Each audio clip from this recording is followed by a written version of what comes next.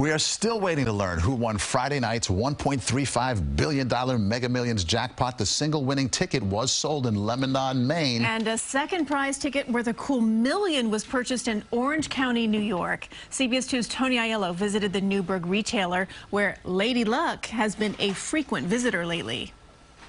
In a quiet Newburgh strip mall, the sound of winning lottery tickets is welcome and frequent. It's exciting, actually. Smokes for Less on Plank Road sold a $50,000 winner for Saturday's Powerball and a $1 million winner for Friday's Mega Millions. That was the fifth $1 million or more prize sold here since the store opened in August. Because it's a new store and new machine and it's spitting out hot numbers, you know? You got to be in it to win it, and this is the store.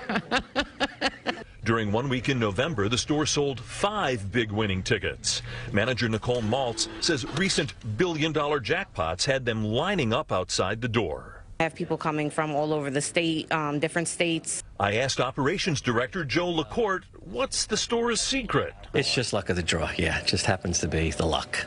The luck of the draw may be a factor, but sheer volume might play a role as well. The Newburgh store is associated with a lottery app for your smartphone called Jackpocket.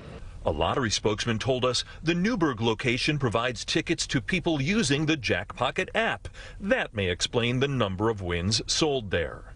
To be sure, most lottery tickets sold here or anywhere don't win. I played Friday, but I checked my tickets, I ain't win nothing. But players look for every advantage, real or imagined. And this is a lucky store. I'm going to play here from now on. Good luck. In Newburgh, Orange County, Tony Aiello, CBS 2 News. From now on. Yes, and in addition to Newburgh, by the way, Mega Millions second prize winners also sold in Plainview, Staten Island, and Long Island City. Each of those tickets worth a cool $1 million. I don't know how they do it, what the secret is. They won't tell us either.